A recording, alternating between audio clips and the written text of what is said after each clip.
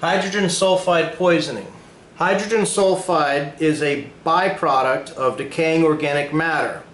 It is heavier than air and can be found in closed storage systems, floating above manure pits, and is also a byproduct at petroleum refineries and paper mills. Hydrogen sulfide is a gas that inhibits cytochrome oxidase in a similar manner as does cyanide, and it causes a global hypoxemia. It's also a mucous membrane irritant, and at high doses acts as a knockout gas, rendering the patient or the individual exposed unconscious. It does have a harsh, rotten egg-like odor to it. However, those individuals that are exposed quickly undergo a phenomenon known as olfactory fatigue, where the high exposure to the gas prevents the individual from being able to smell that gas any further because their olfactory system is fatigued from that particular gas. This will then prolong exposure to the irritant gas despite the negative smell that others might encounter if they were to enter the room.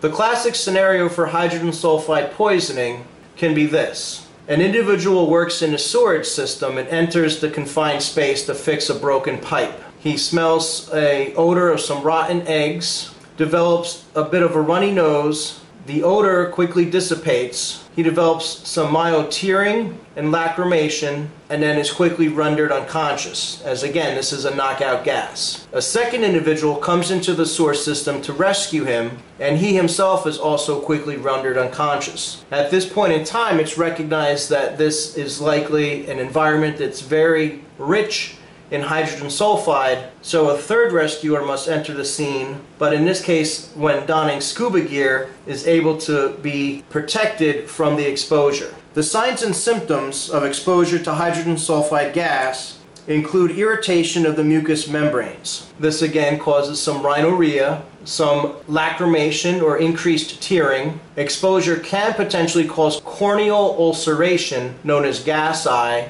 and conjunctival injection. The patients might exhibit some confusion, discoordination or ataxia, develop cardiac arrhythmias, and can potentially develop pulmonary edema. Again, this is a potential knockout gas that can render the exposed individual unconscious. Treatment for exposure to hydrogen sulfide gas is supportive. It includes airway support, cardiac monitoring, and then management of any cardiac arrhythmias. Hyperbaric oxygen therapy and treatment with hydroxycobalamin are of theoretical benefit. In your household, in the bathroom and kitchen, there's a device known as a P-trap that prevents sewer gas, such as hydrogen sulfide, from entering the house. At the area of the P-trap, it's shaped like the letter U, where there is an area of water that prevents the gas from coming up, making the dip around the pipe and entering the house, because that water prevents the gas from passing through and then diffusing out.